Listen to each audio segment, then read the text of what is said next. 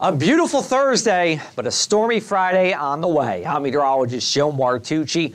I'm becoming increasingly concerned that we do at least have the potential for severe weather as we go into Friday afternoon. 1 to 5 p.m., that's the timing. We're at a level 2 of 5 risk for severe weather in most of New Jersey, according to the Storm Prediction Center.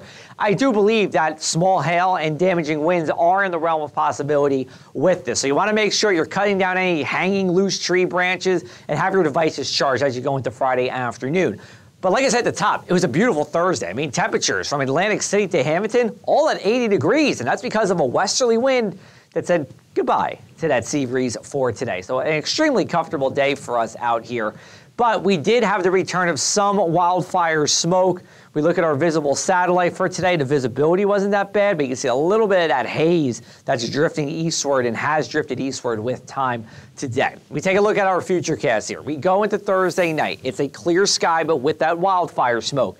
Not much in the way of cloud cover. That changes on Friday morning. We'll have a partly to mostly cloudy sky. Potential for a rain shower or thunderstorm starts during the end of the morning commute, but it's going to be between 1 to 5 that, look at this, a line of thunderstorms that will try to make itself together and push eastward here.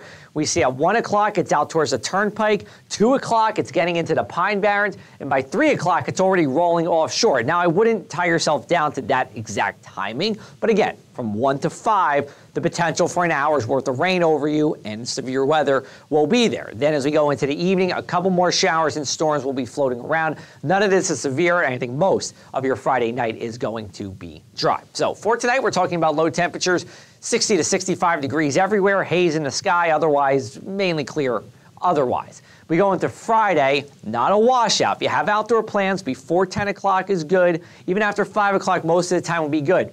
I know there's graduations going on during the afternoon.